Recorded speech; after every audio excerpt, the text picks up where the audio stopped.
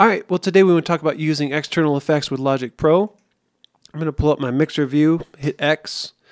Let's assign a bus to all these tracks, so select them. Let's say bus number 9.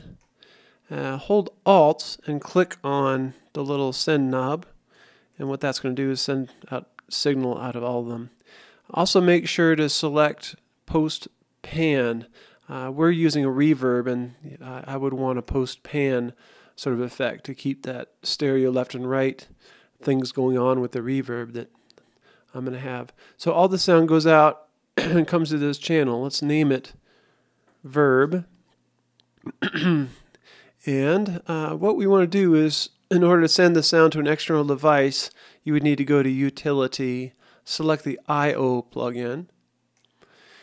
And this just allows you to route the sound out to a device and then back in. So all you do is you would send this out to a different output other than your main output. That's the catch here, is that you have to have a separate output.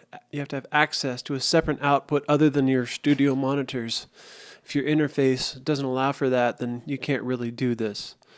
So input, after the sound goes out to that Yamaha unit, you want it to be able to come back in.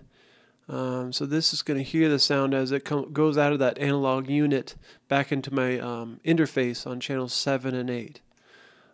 Finally, before I leave this plug-in, make sure to hit ping. That's going to insert delays to make sure that as the sound forks off and goes straight through the channel and they all come back together at some point down the line, that they all come back time aligned, so everything is phase coherent and things like that. Let me show you briefly our external devices. I have an external reverb unit like this. On the back there are stereo inputs and stereo outputs.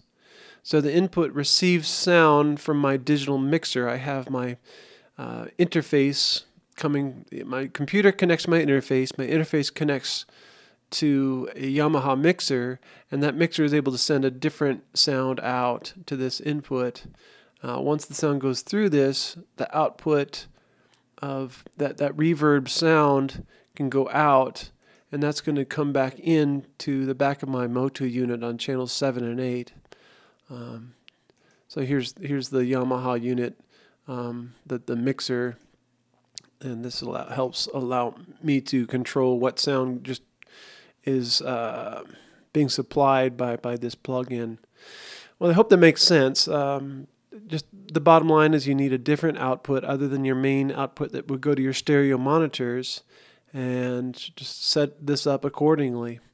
All right, well, I hope that's helpful, and let me know if you have any questions. I'll see you.